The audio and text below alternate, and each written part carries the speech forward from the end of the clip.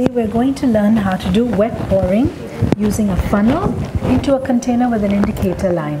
Okay, this is the mat, this is the tray, this is the jug with the colored water, this is the container with the indicator line, and this is the funnel and the sponge.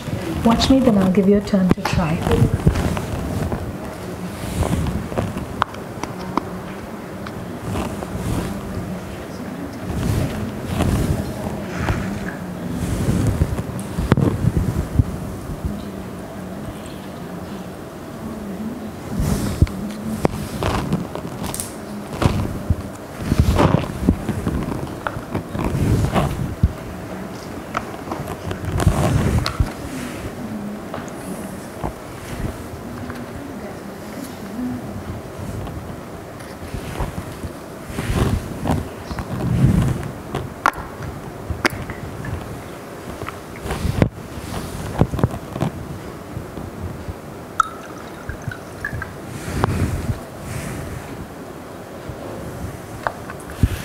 Would you like to try?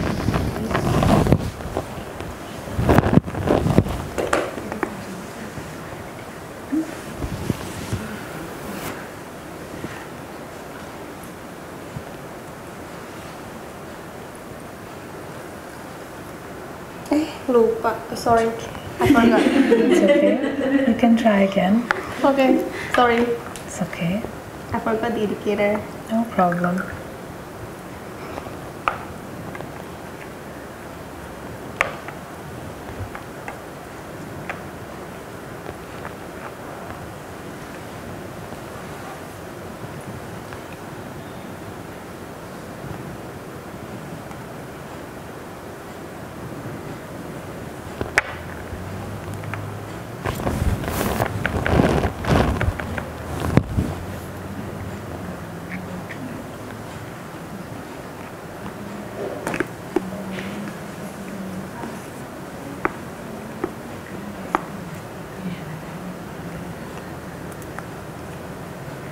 Forgot, sorry.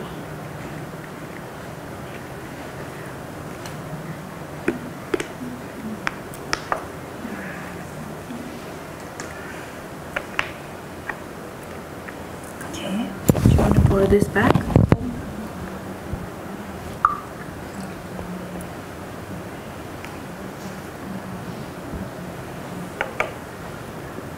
Is that you want to tidy your tray? Okay. So today you've learned to do wet pouring using a funnel. You can take this whenever you want to. Okay. Would you like to return it to the shelf? Sure. So if you see, this activity is over here, right? By the time I've come here, I've already finished all of these, right? You can see there are many more steps in this activity than there was here, correct?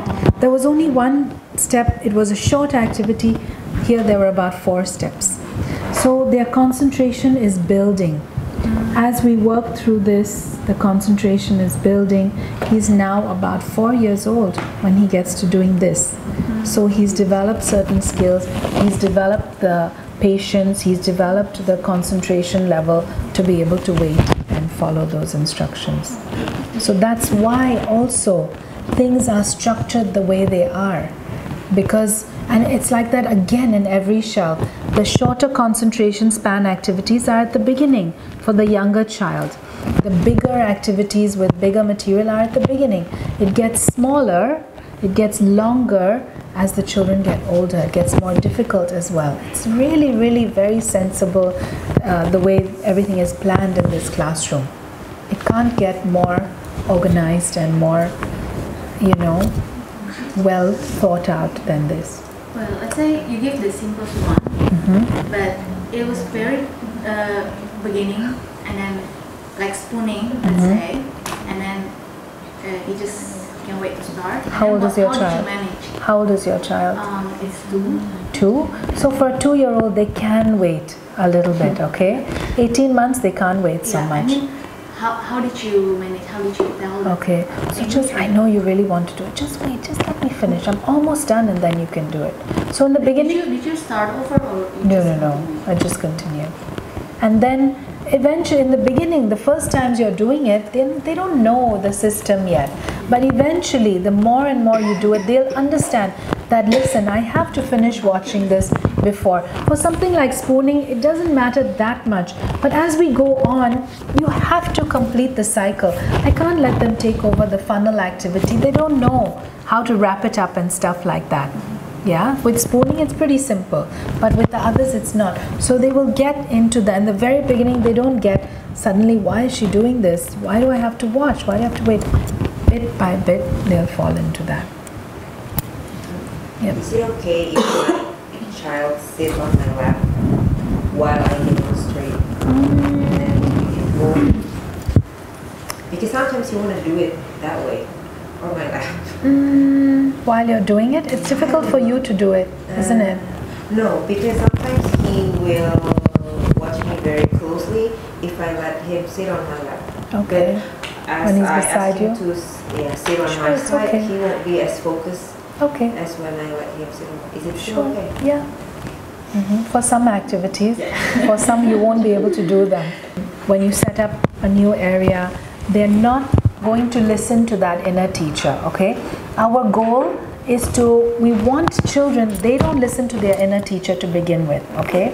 We want them to listen to that inner teacher and work from there. In the very first year that we started, we've been doing this since 2005, but in 2008 or 9 or something like that, we moved to doing it to training only Montessori. That was the year that this preschool changed from Montessori Plus to full Montessori school. So we were doing a pure Montessori system. Now when we made that transition, we did not expose the prep children, the 5 to 6 year old children, to Montessori because they had a certain amount of curriculum. I don't know what the full reasons were, that was the preschool's decision, but the other children were having Montessori experience. So I started training my students in August. We finished by about March or April, and I did not have any enrollments for the next 6 weeks. So I had an empty classroom. My students have just graduated. So we thought, why don't we invite the prep children to come to this classroom, and those fresh graduates will be the teachers. So they get to practice their skills. So they were very excited, the teachers. Wow, we've learned all this. We get to work with kids who are 5 years old. They will be so advanced. We get to practice all those materials that are really difficult, and they were so excited to try out everything that they've learned. So these children would come, I think, 3 times a week or maybe every day, but for a short amount of time because they still had their regular stuff to finish before going to grade 1. So they came, and these girls were just so sincere and earnest, and can I teach you how to use this? Would you like to do this? Children didn't want to do anything. They were 5, they were spooning, they were obsessed with those scales, they were taking the scales, they would argue over it, they would do this for 2 minutes, then go here for 2 minutes, then go somewhere. There was no concentration whatsoever, there was no real learning. And every day after they left the room, we would sit down and we discuss, okay, let's talk about today's experience. And they would say, oh, we don't know what you told us, it doesn't work, it's not really so, everything you said is not like this. And I kept telling them, relax, just have faith and patience. These children had never had freedom before, okay? They never had the freedom to choose what they wanted to do. They were doing things in a more traditional way, in a more conventional way. Now, you've given them this, they're curious, they're excited, they're exercising the boundaries of their freedom, right? So they're doing this and doing that. 1 week went by, the second week went by, the third week was coming, and they said, what is happening? It's not working. By the third week, these children got used to it, okay? They realized that, okay, these things are there. I can really use them whenever I want. They became comfortable. That's when they started approaching the teachers and saying, I want to learn this. Then they did division, they did multiplication, they did advanced reading, they did science activities. That was when you could see there was order in this classroom, and the children were doing serious learning. So even in your homes, this is what's going to happen. They're going to first act from curiosity, because as you all say, you don't have this kind of setup at home. Suddenly you make this, it looks so interesting. So they'll do this and they'll do this, and they're not going to want to take lessons from you to begin with. So let them get comfortable and used to this environment, and then you will see they will start doing things listening to that teacher inside them, not from curiosity. That's what you're looking for. And then you'll be able to follow the child. So don't go home and set up and then think, oh my God, it's really not working. Everything she said at the workshop is just nonsense. Okay? It's not like that. You have to, you know, I've done this job for so long, and I still have to tell myself faith and patience. Two things. Have faith that the child will reveal himself through his work, that inner teacher will come out. Have the patience. I've worked with children. I have these two children. They would come every day to the Montessori classroom, and they would go to the book corner, and they would take open books, and they would just giggle. They were not reading, they were not working, they were just sitting with each other and giggling, but they were not disturbing anybody either. So every day as the teachers, we would go and we'd say, let me teach you how to do this. Oh, this is really nice. Come and do this. This is amazing. You're going to love this. Come and do this. We tried everything. Nothing worked. 1 week, 2 weeks, every day. The entire Montessori time just giggling. And I would think, what will I write in the reports? What will I tell the parents? What do I do? They're not covering anything. I have so many things to finish. How will I present it? You know, but you just keep telling yourself faith and patience. If I stopped them and I said, you can't do that, you have to come and do this, they might do it because they're scared of me or whatever, but where is their mind? They're waiting to finish with me and run back, isn't it? So then I didn't achieve anything. I made them do math with me, but their mind the whole time was in the book corner. When will she finish so I can go and sit with my friend and do the book corner? But they got over it. They exhausted themselves. They tried it. They were done. And then they moved on to something else. But you can't, you try. You don't give up trying, but you don't force and say you have to. I know when my sons were in school, and one of them wanted to color the map. Every day he wants to come in the morning and color the map. But the teacher says, no, you have to do math. Come to math and I'll give you a sticker. He didn't really care for the sticker, but he was scared of the teacher. So he did it. By the time he finishes math, there's no time to color a map. So he's not an aggressive child, he's a passive child. So he would come home very quiet. 1 day, 2 days, 3 days. I said, what happened? I want to color the map, and she never lets me color the map. I have to do math. So the whole time he did not get math out of it, because his mind was not there, right? His mind was, let me finish and do my map. Neither did he get the map. So he comes home a very disappointed child. That's not what you want, right? You can turn, and I know I keep saying this all the time, but it's true. When you do the diploma with us, you can turn every activity into what you want. If he's doing the map, I can make it a language activity. I can make it a math activity. I can make everything happen with what my child, the interest is. That's how you learn to do things. So, you know, because you want them to enjoy the learning process. Do you get me?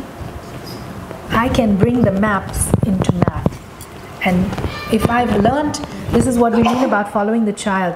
If I've learned that his interest lies in maps, then my job as a parent or a teacher is to make sure I bring maps into math.